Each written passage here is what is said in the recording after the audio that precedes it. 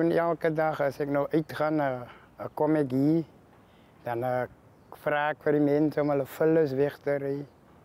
Zoals meubels en enige ou kleren en so stikkende goede.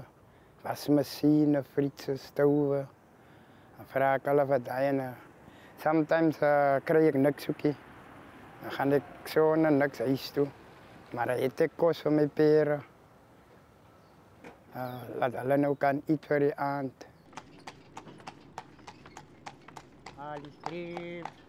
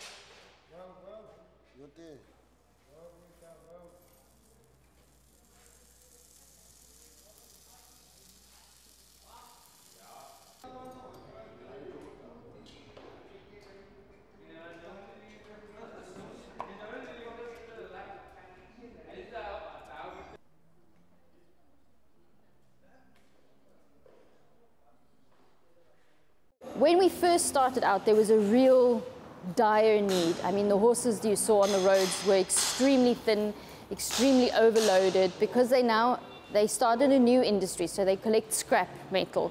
And it was very easy to overload the horses, and there was a very real welfare issue. And in those days, when we first started, about 80% of the horses looked very skinny, they were abused, and they were overloaded. Whereas nowadays, we've actually reversed that statistic. So about 80% of the horses now look really well, they're well taken care of, whereas about 20% we still see abuse problems and we still see overloading problems.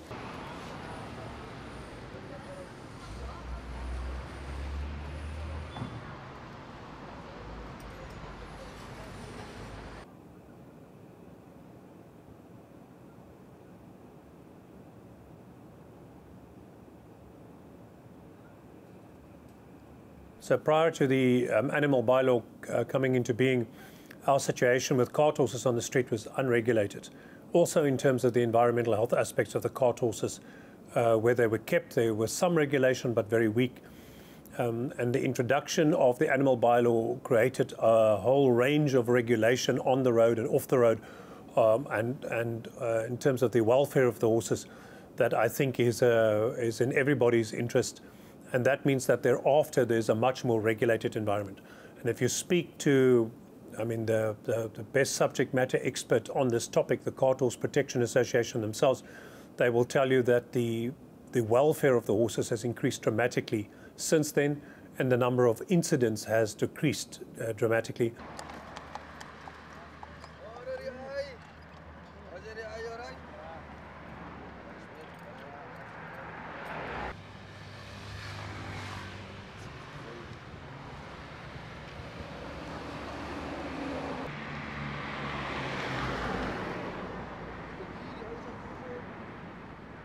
My job is to inspect those horses and the carts so they can be roadworthy for the public road. All cars that are on the public road is like normally as a vehicle. So I need to check the wheels, the axle of the cart, and all these things attached to the cart. The number plate will be on the cart. That is a big concern where we are. That normally identify the horse in the cart. And also the guys with this E53, all those things is that if it's not attached to the cart or on the guy, those is offenses to the city bylaws.